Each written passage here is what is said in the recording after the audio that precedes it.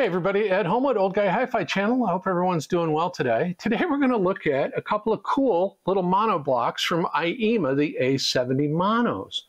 They're really kind of fascinating little devices, so sit back, relax, and we're going to talk about these fun little mono blocks. He knows just the way to draw you inside. Old Guy Hi-Fi reviews what's new, bringing back the past with a modern view. Stereo sound waves you won't deny, taking us high with Old Guy Hi-Fi. So the Aiyma A70 mono, interesting little amplifiers, little mono blocks. They're really actually quite nice. So they're based on the Texas Instruments 3255 chipset. They do offer the option of swapping op amps, and I did do that. It comes standard with the Texas Instruments NE 5532s, which is a very, very common, kind of ubiquitous op amp. I tried a couple different ones. They're rated at 300 watts into 4 ohms by the manufacturer with the supplied 48 volt 5 amp power supply, which I'll talk about in a second because it's got an interesting feature to it. Audio Science Review tested it, and they got an honest 80 watts into 8 ohms and an honest 152 into 4 ohms. So I'll believe that.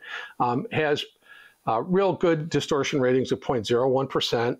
ASR did recommend the amp, so they measured it, and it did very, very well. It's kind of an interesting little amp. It's very pretty, I think, especially with the gold tone knobs. But let's take a quick look at the front panel. Let me turn them off here real quick.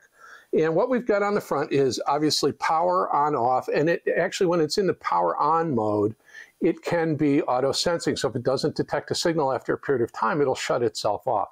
This is subwoofer. If you want to use it as a subwoofer, you'd switch on the bottom to turn it into a sub amp for passive subwoofer. This allows you to control the frequency anywhere between 40 and I think 400 hertz on the frequency for that. Volume control, and then whether or not you want RCA or XLR input, because it's got balanced on the back.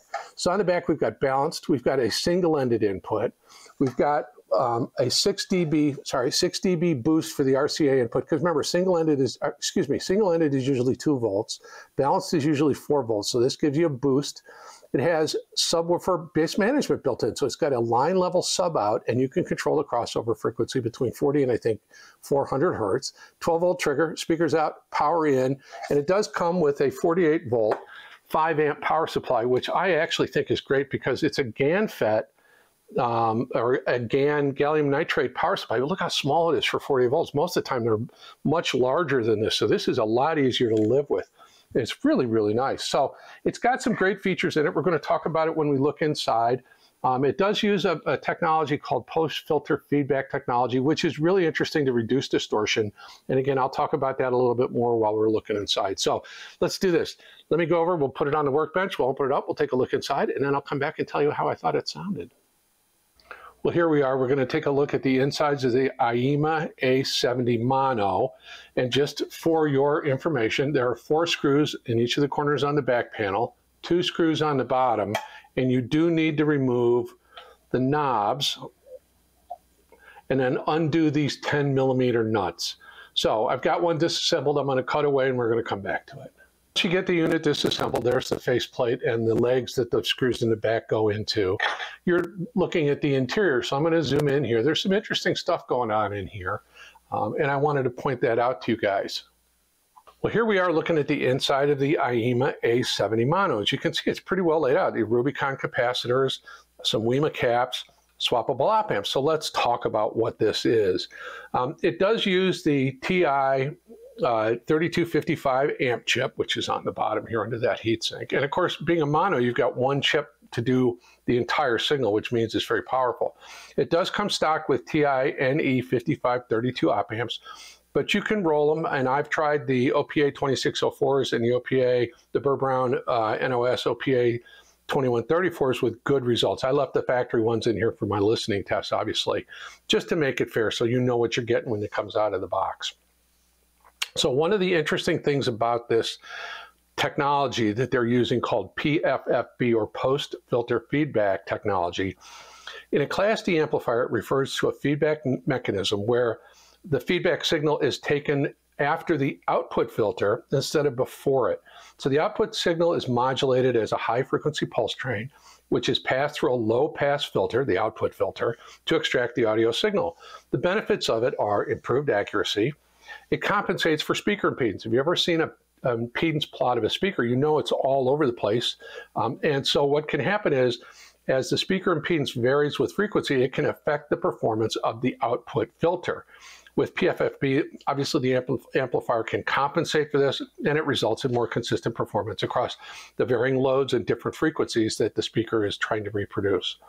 It also means lower distortion. So by including the filter in the feedback loop, the post-filter feedback circuitry can reduce distortion, particularly at higher frequencies where traditional feedback systems struggle. So obviously with Class D amplifiers, I switch at a very high speed. So having that post-filter feedback loop really improves that and makes the sound quality great. And we're going to talk about that when we go back in the studio. It also offers better damping control. So it allows the amplifier to have much better control over the speaker's movement, especially in the bass region, which of course we know Class D amplifiers are really, really good. So this does lead to good, tight, controlled bass frequencies, and I can verify that. And of course, we'll talk about that when we get to the studio. It also means the amplifier is more stable, and that's really an important thing. Stability is important when you're driving low impedance loads, especially when you have speakers that sometimes drop well below 4 ohms.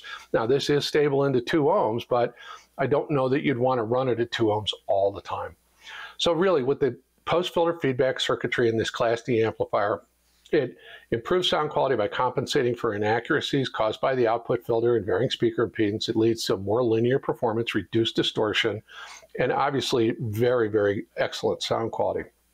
So overall, the A70 mono, it's a really elegant, compact design. It's versatile. It has an enhanced function, and I'll talk about it when we look at the back panel. A 6 dB gain boost for the RCA inputs, because obviously balanced is a higher voltage. And it does have, and I'll show you on the back, and I think I showed it to you once already, it does have a subwoofer output with bass management. So that's a really neat feature. So again, I did swap op amps. I did have good results with the 2134s and the 2604s, but I left the stock op amps in there, obviously for review reasons. So let me button this back up. Let's go in the studio. We'll talk about how it sounds. Well, as you can see from looking inside, they're actually well put together using good quality components. I thought the layout was really, really nice. The swappable op amp is really interesting, and I did swap op amps, but for my review listing, I left the stock op amps in because I want you guys to know how it sounds stock. Not everybody's going to want to roll op amps, and honestly, if I was going to be using these every day, like I have, I probably wouldn't roll the op amps. They sounded really good with the stock NE5532s in it, so that was never an issue for me. I did test it a couple of different ways. For preamps, I did use the Sparkos Gemini, which is a tube-based, it has a tube buffer in it, and that was a very good combination. I mean, Class D amplifiers, these are very clean, very neutral sounding, and the Gemini added a little bit of warmth, which is kind of in my wheelhouse for sound quality-wise. It was very, very pleasing. For the lion's share of the reviewing, however, I did use my Cambridge Evo 150, the pre-out on it, and I used it as a preamplifier. And that is a super fast, super clean, very high resolution unit to begin with. And so I was giving these an absolutely marvelous signal to perform on, and they quitted themselves quite well. So I used the Evo most of the time. Now for speakers, I used primarily the ELAC DBR62s, stand mount speakers, which was a very good combination and really excellent. And that would be, those are not that expensive on a budget with this and those, or even another pair of like the new ELAC debut 3.0s. That would be really a good combination, I think. But for the lion's share of my listening, I did use the Neil Blanchard design MLTL 6 transmission line stand mount speakers. And I don't think they're difficult to drive, but I think they're demanding to drive because I think their tuning frequency on the transmission line is below 30 hertz, so they can dig deep. So how did these do? They did okay. I used this recording from Mindy Abar called In Hi-Fi Stereo, and I had to. I love the album cover on this. If you look in the lower right-hand corner, it's like the old Columbia stereophonic, logo down there in the lower right-hand corner, and I love that.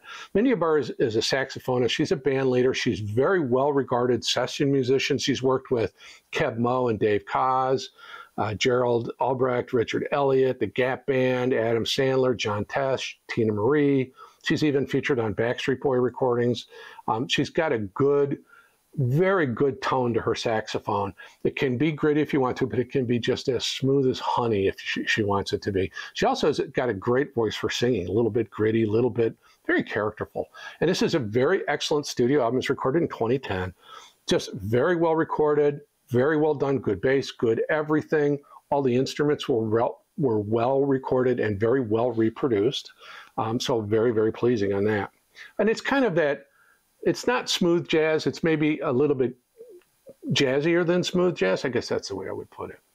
Now, to get a little rock and roll going and to kind of return to my roots of prog rock, I use this recording from Steve Hackett called Beyond the Shrouded Horizon. It's from 2011, and it's a really good album, and it is a prog rock album, no question about it. His guitar work is outstanding. Now, Steve was one of the guitarists in Genesis up until, I think, Lamb Lies Down on Broadway in 74 or 75. And when Peter Gabriel left Genesis, I think Hackett left it around the same time as well, and then went on a solo career, and he's got a million records out there. And really, really great performer, great guitarist, just an excellent guitarist. And this is very much a prog rock album. So it's got all of those wonderful, big, sweeping kind of soundscapey sort of themes to it. His guitar soaring through it.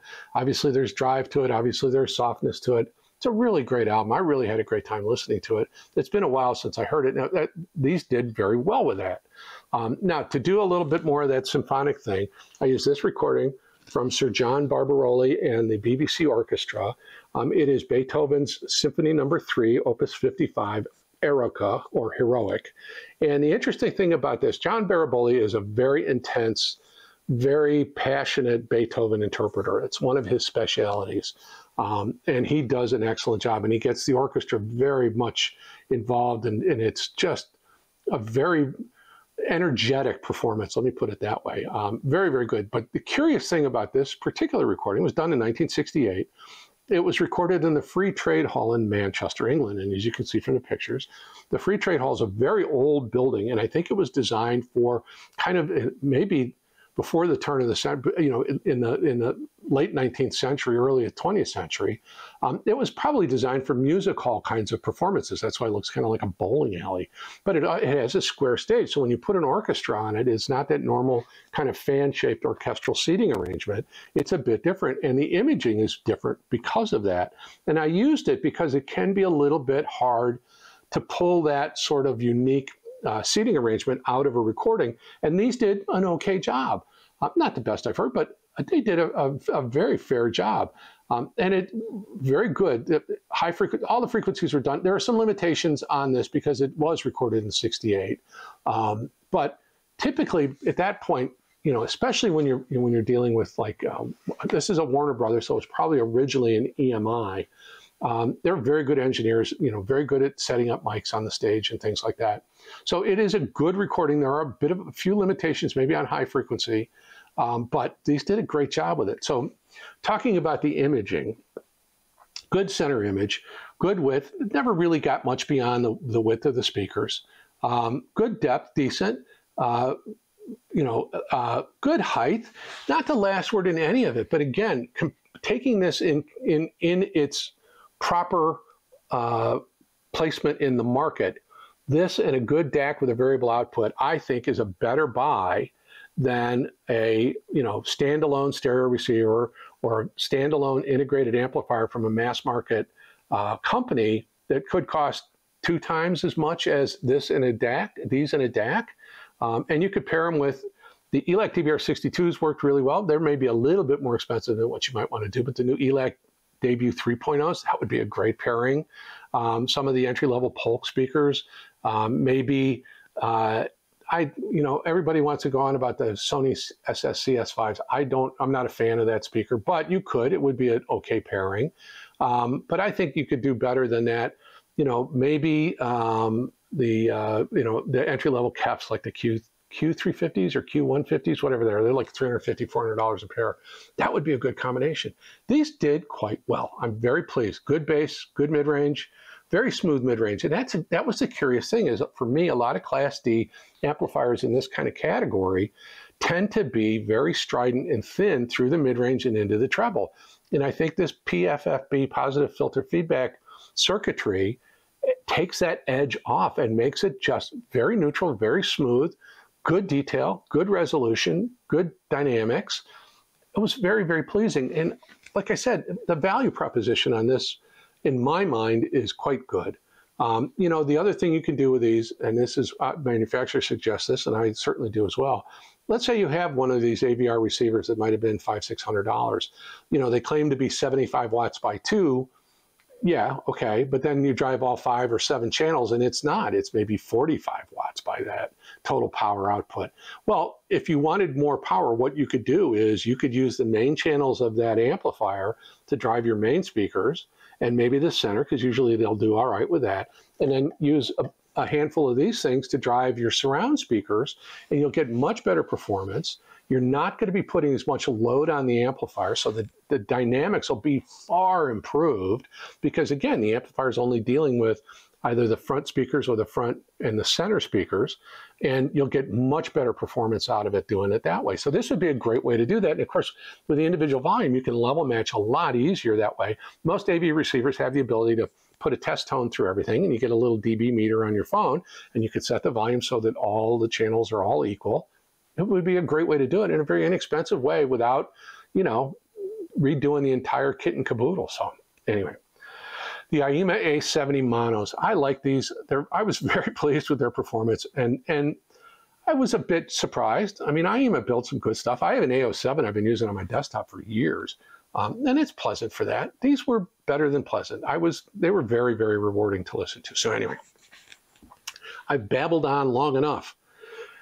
If you like the video, please give me a like and a subscribe. I'd appreciate that. If you want to support the video, there is a thank you button at the bottom of the video window. There's also a membership link in the pinned comment and in the video description. In the video description will be affiliate links for these. There are also affiliate links for a lot of other products I use and have reviewed. There's my playlists in there. You guys have been sending me playlists. Please continue to do so. Please check out the community post for some wonderful music there.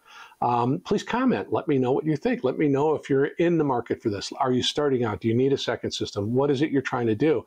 I think these give you a lot of flexibility, and they do a really good job. You know, one thing I failed to mention was, and this was a big deal for me, their power supplies, it's a GaN FET or GaN gallium nitride power supply.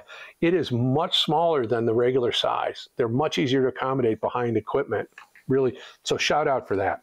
Anyway, that derailed the entire review. Like, subscribe, comment, follow me on Instagram.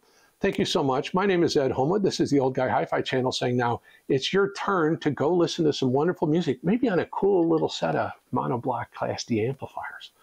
Thanks again. I appreciate it. Have a wonderful day. Hi-Fi, whispering in the night, bridging past and present in the glow of autumn light. He holds the future gently.